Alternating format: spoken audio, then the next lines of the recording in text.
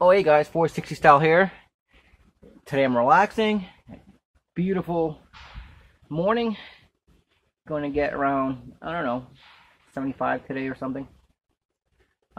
Just relaxing, trying to stay calm, clear my head on a nice sunny day because I've had some recent issues with my G3. I don't want to get mad about it because they're made by people. It's just a tool.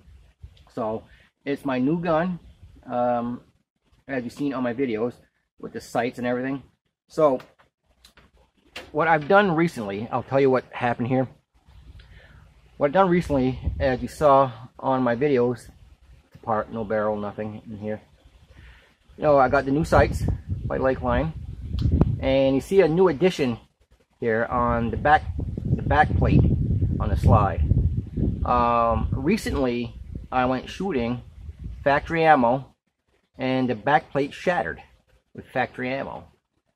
So I'm not blaming the manufacturer because you all know I've had two G2s PT111s already.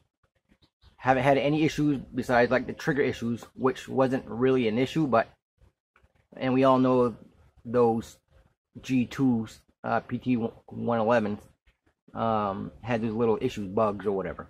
So I ordered another one. I forgot what the name brand this is. So I got another backslide slide stop backplate, and this one also cracked on me. So now the gun has light primer strikes, and now it's not shooting. So, and one of the reasons why I bought these sights, thinking the factory sights were off at about 15 yards, it was like 18 inches off. So there's definitely something wrong with the firearm. I don't want to say anything negative because I've had very good luck. I don't know if anybody else has issues on these, on the slide stop, not slide stop, but the back plate here. And if anyone has any issues, let me know. From what I've seen online, I haven't seen any issues on that, and the gun's off anyway, so it's gonna go back. I know they have a great warranty. Taurus has a great customer service from what I've heard.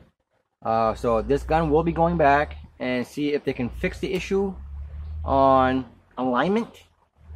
The gun shoots off already, and I've had this issue, so I don't know if there's if the slide's not square going in or something. Maybe it's the manufacturing machining issue, I don't know, but it does happen, folks. So that's why, no, you don't panic when you buy a firearm if something goes wrong, because they're made by people, and I'm not bashing them at all because I've had very good luck with them, with Taurus. So it's just a minor issue, so I'll send it back and see what happens. I'll keep you guys up to date.